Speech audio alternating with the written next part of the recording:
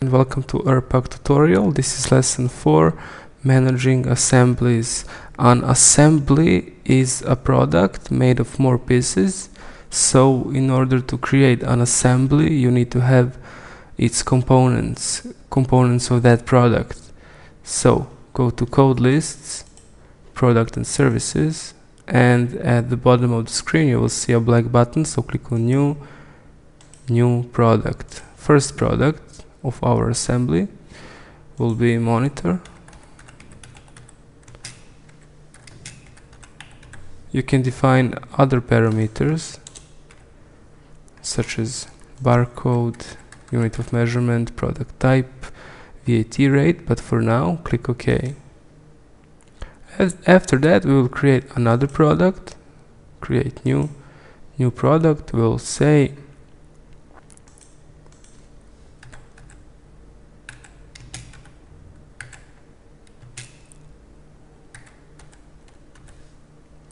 and enter its barcode. After that we'll create another one, new product. Let's say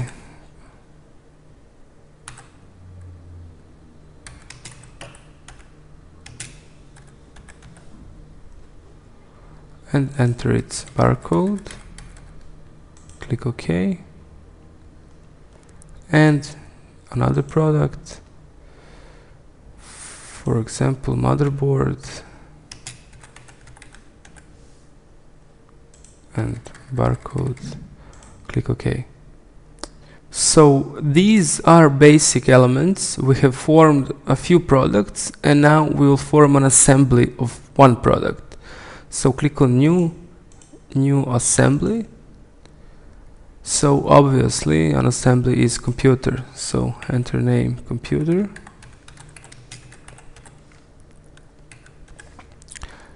Its barcode will be, for example, this. And here you will enter assemble parts. You can search your products by number or by description. Here it is, quantity 1. Another one, we'll say,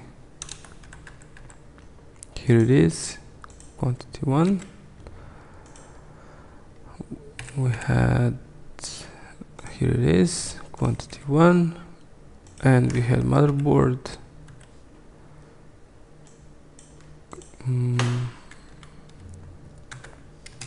Here it is, quantity 1.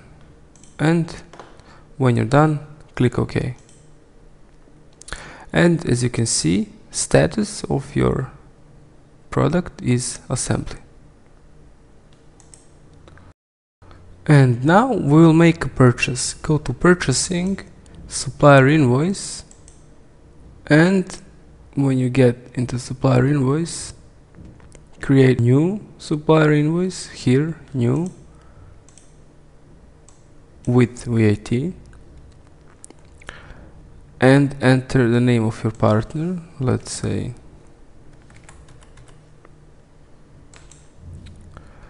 and type that this is an invoice.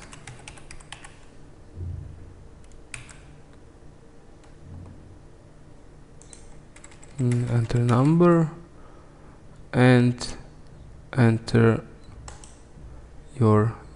the products you want to buy. Let's say you want to buy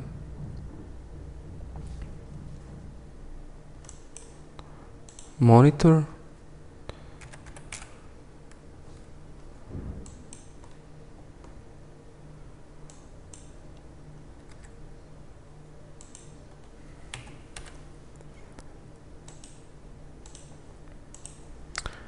enter another product, enter another product,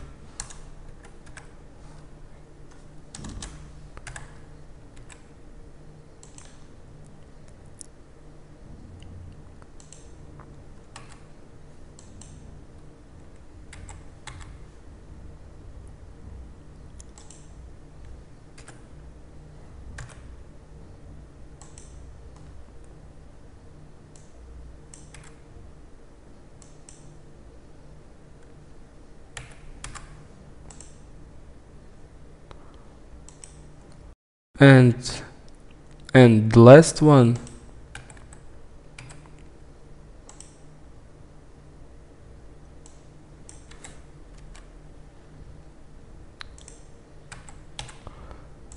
and when you're done, click OK. Now when you go to inventory and stock list, you will see all products you purchased. Now let's do sales.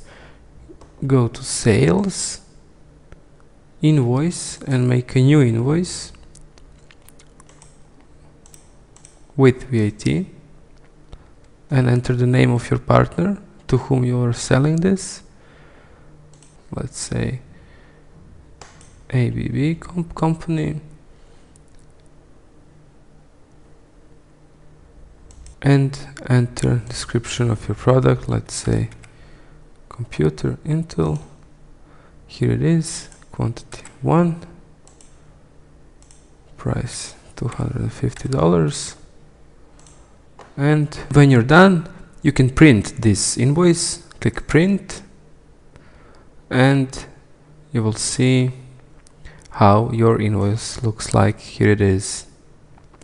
You can also send it by email, save it in cloud, or print it, or you can save it as PDF, Excel, or Word document. Now if you go to your inventory and stock list, you will see computer Intel 0 quantity. If you enter this document, you will see that one assembly has been created and that one was sold. You have other useful data, and you can see them by moving this cursor here. So you have stock price, you can see, for example, selling price, it's here, and you can see your margin amount, it's here. If you want to see your products individually, just click on one product, and for example, you will see that motherboard was used with this document, computer Intel. And this is how you can create assembled products. In case you have customer returns, go to sales, customer returns, and we will create a new customer return. New return. We will enter the name of our partner, let's say ABB company. We will define number, let's say this, and we will find our return by number or by name, and after that click OK. In case you want to check your inventory list, just go to inventory and stock list, and here you will see that you are left with one computer Intel, one piece. And if you want to enter this document, click here, and you will see that computer has been returned. Now, in case if you have another sale, go to sales, invoice, and let's make another invoice. Let's say new invoice, and we will sell 2 computers to Kroger, for example. And let's say computer Intel quantity 2 by the price of $250. And after that, click OK. Check your inventory and stock list. You will see that for computer Intel, quantity is 0. When you enter this document, you will see that we had only one assembly that we sold, which means that ERPAG always replenish your quantities in the sales process. With that, we will finish this lesson and give you a hint for our next lesson. If you want to disassemble a product, you will go to production, disassemble, but we'll save that for our next video. Thank you.